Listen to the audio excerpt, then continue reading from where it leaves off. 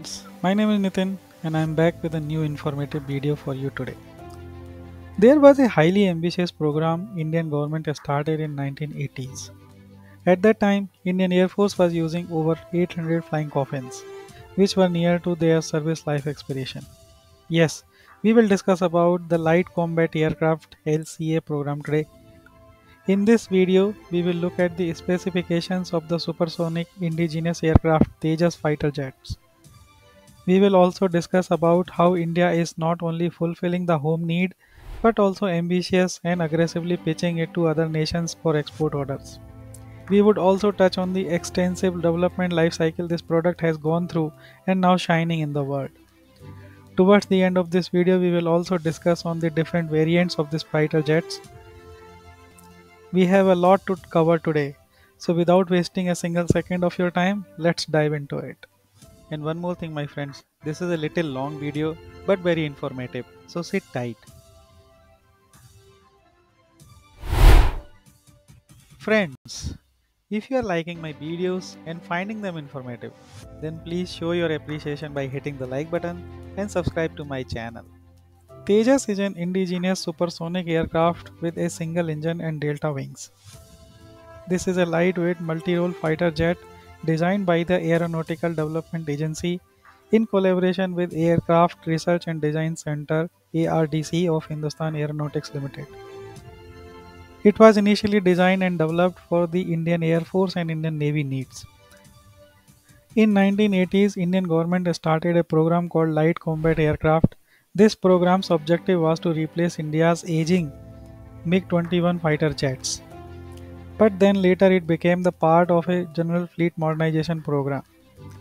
In 2003, the Light Combat Aircraft program was named Tejas by our former PM Shri Atal Bihari Vajpayee. It is the smallest and lightest in its class of contemporary supersonic combat aircraft. The specification I am going to discuss are for Mark 1A variant.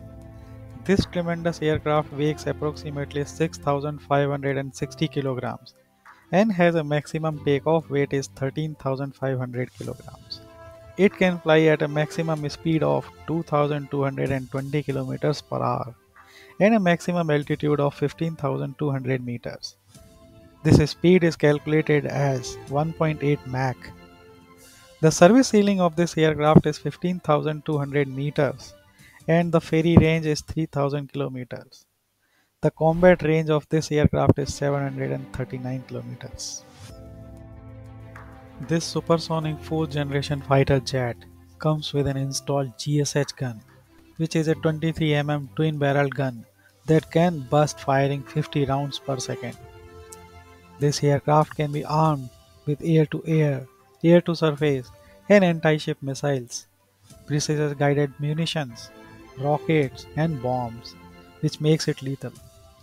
From the electronic warfare side, it has warfare for targeting, surveillance, reconnaissance or training pods all can be equipped on the hard points. It can also carry drop tanks.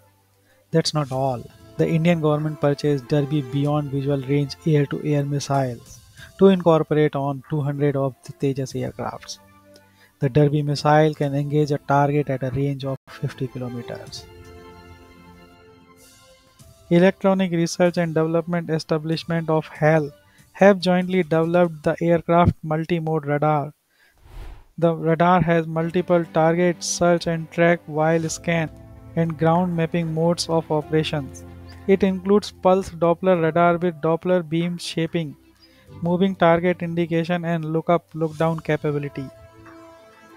That's enough about it, otherwise you will get bored. Let's move on to next section.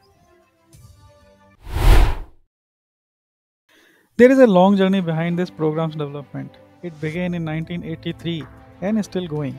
Let's see how. In 1983, the Government of India established the LCA project with the initial goal to develop a new light combat aircraft to replace the aging IAF fighters, especially the MiG-21 variants. At one point, the IAF had operated as many as 874 MiG-21s, which were approaching at the end of their service life by early 1990s. Government of India established the Aeronautical Development Agency ADA to manage the LCA program. In October 1986, the project definition phase was commenced.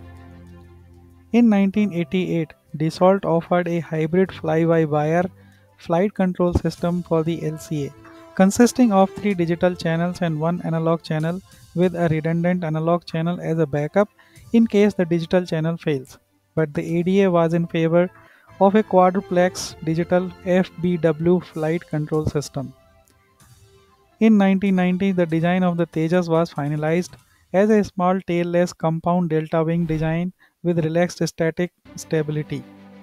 In 1992, a dedicated National Control Law (CLAW) team was set up by the National Aerospace Laboratories to develop India's own state-of-the-art FPW flight control system for the Tejas. In 1998, Lockheed Martin consultancy was sought, but it was terminated following the US embargo in response to India's second nuclear test. This delayed the program by about 18 months. Later, India indigenously developed a quadruplex digital fly-by-wire flight control system for Tejas. On January 2001, on its maiden flight, the TD-1 successfully flew an indigenous quadruplex digital FPW flight control system. In 2003, prototype testing began. In 2009, the first trainer prototype PV5 was rolled out. On 27 April 2012, the first naval prototype designated NP1 made its first flight. On December 20, 2021, Ministry of Defense in a written reply during the winter session of Rajya Sabha clarified that the HAL Tejas is no longer considered as a replacement for MiG-21s. Instead, it is now part of the General IAF Fleet Modernization Program. On April 10, 2023, HAL started the third production line at its Nasik division that will increase production from 16 to 24 aircraft per year. Let's look at the production variants here. Tejas Mark 1. This is a single-seat operational variant for the Indian Air Force. Total 32 of these have been delivered. Indian Air Force have inducted them into squadrons, Squadron 45 called as Flying Daggers and Squadron 18 called as Flying Bullets. Tejas Trainer. This is a two-seat operational conversion trainer for the Indian Air Force. Also act as LIFT, lead in fighter trainer, and ground attack aircraft. The first series production trainer aircraft LT-5201 completed its maiden flight on April 2023. IAF has received first LCA Tejas twin-seater aircraft from HAL on October 2023. Tejas Mark 1A. An enhanced Tejas Mark 1 equipped with EL or M2052 and Uttam AESA radar, self-protection jammer, radar warning receiver, as well as being able to mount an XL ECM pod. It was rolled out in late 2022. Tejas Mark II. This product has not been rolled out and is in development. Tejas Mark II or medium weight fighter is an enhanced Tejas Mark I design which is expected to have a more powerful engine and an increased payload carrying capacity. The Tejas Mark II will feature an AESA radar, an on-board oxygen generation system, and a built-in electronic warfare suite, among other improvements to avionics. In January 2019, Air Chief Marshal Vijendra Dhanua said that the IAF has committed to produce 12 squadrons of Tejas Mark II aircraft. There are few more, but I will skip them to discuss, otherwise video will be too long. Although this machine has not got any external buyers yet, but it is able to fulfill the home need is indeed a big achievement. On March 31, 2006, Indian Air Force placed an initial order for 20 LCA Tejas from HAL. The order included 4 twin-seat trainers and 16 single-seat jets. After that, on December 23, 2010, Indian government placed an additional order for 20 Tejas aircraft from HAL. This order also included 4 trainers and 16 single-seat fighter jets. Later, on January 27, 2021, Indian government placed another order for 83 Tejas aircraft. This huge order included 10 additional twin-seat trainers and 73 single-seat Mk-1A fighter jets. Recently, on September 16, 2023, Air Chief Marshal V.R. Chaudhary mentioned that the Indian Air Force has made a decision to order 97 more Tejas Mark 1A fighter jets. We will see more orders from Indian government for upcoming Tejas variants. Now, I will discuss about the potential external buyers. First in my list is Botswana. The Botswana has approached HAL to procure Tejas. Potentially, they are willing to replace their Canada CF5 due to the aircraft's age and the problem of acquiring needed parts for the maintenance. The Botswana Air Force has previously considered acquiring Gripens, the F-16, KAI T-50, and the Leonardo M346 before approaching HAL. Second in my list is Egypt. During the Dubai Air Show 2021, Egyptian officials expressed their interest in procuring 70 LCA Tejas aircrafts. They wanted to replace their 100 Chinese-made Hongju JL-8 trainers. In June 2022, India offered to set up the local production facilities for LCA Tejas and other combat helicopters in Egypt. Later in 2023, as per the report, Egypt was seeking around 20 Tejas aircraft for their requirements.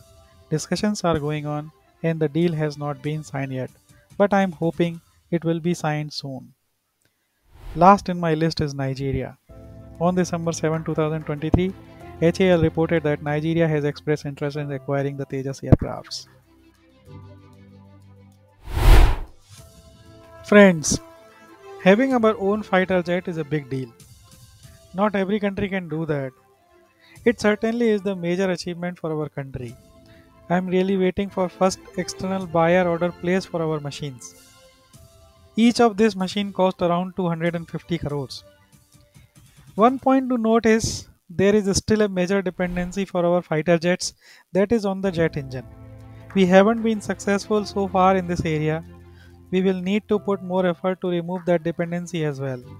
There are many talks happening already with different nations to sign a deal for procuring jet engines with full technology transfer. Once it happens, believe me, we can do wonders. So, my dear friends, I hope I was able to give you good details about this topic. Now you tell me in comment section what do you think about it. I will see you again with next video. Till then, Jai Hind, Jai Bharat.